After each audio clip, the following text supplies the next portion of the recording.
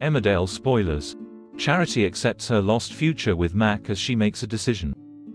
With Chloe still unconscious in hospital following the catastrophic car crash in last week's Emmerdale, Mackenzie has been left with a lot on his mind.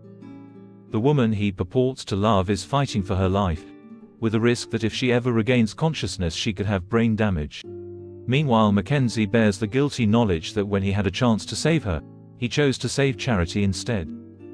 He's doing his best to push to the back of his mind the obvious truth.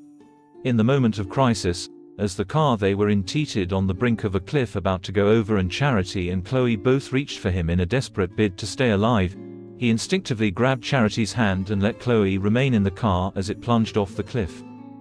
In Tuesday's episode, Charity spotted him in David's shop with Ruben.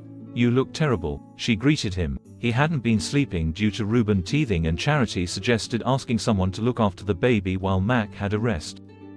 When he said that Moira and Amy were both busy, Charity surprised him by offering to take care of Ruben for a bit herself.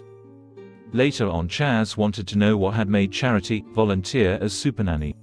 More importantly, why wasn't Charity following through on her pledge to give Mackenzie a wide berth? Charity said that after the crash and everything that happened, it wasn't that easy to cut someone dead. She then told Chaz what had happened just before the car fell, that Mack had chosen to save her. She said that Chloe doesn't know about this yet, but I know, and Mack knows. I can't just pretend it didn't happen. Chaz was worried. "You seriously can't be thinking about taking him back," she said.